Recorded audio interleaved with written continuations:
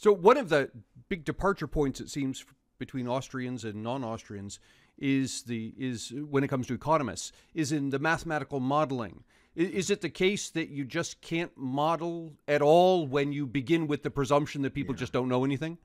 I was thinking about, I figured you were going to ask me this question on a show called Words and Numbers, right? We're going right to the heart of the matter. I think I think it's two things.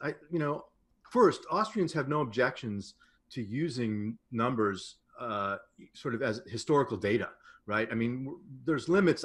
We think there are limits to what you can do with econometrics and fancy statistical work and what does that prove. But certainly as illustrating historical examples, sure, and certainly all kinds of other data that we might use. But you asked specifically about mathematical modeling, and I think that's a different question.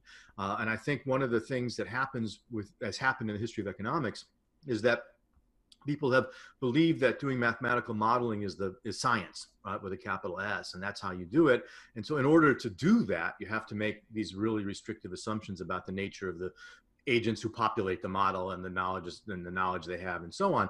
I think connected to that, and I might be sort of jumping ahead here a bit, but connected to that is the economists' focus on equilibrium, the mainstream economists' focus on equilibrium. Those models are usually equilibrium models, and we want to show how sort of everything works out in the end and how everyone gets what they want, and sort of, there's no impetus for change.